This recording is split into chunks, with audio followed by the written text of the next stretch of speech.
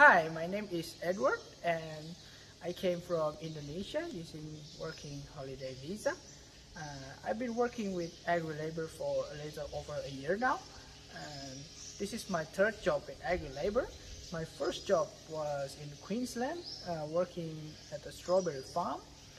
Second job was in a mango farm, also in Queensland, and now I am in New South Wales working at the cotton gin. For me, what's so great about working with agri labor is that you get to be exposed to different type of roles while also traveling all around Australia, because agri labor has a lot of different clients all over the country.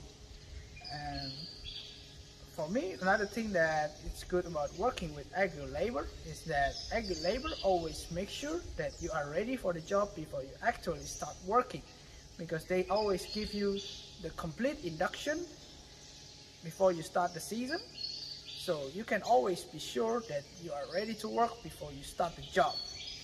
And another thing is that agri labor always pay you according to the law, so you are not going to get underpaid.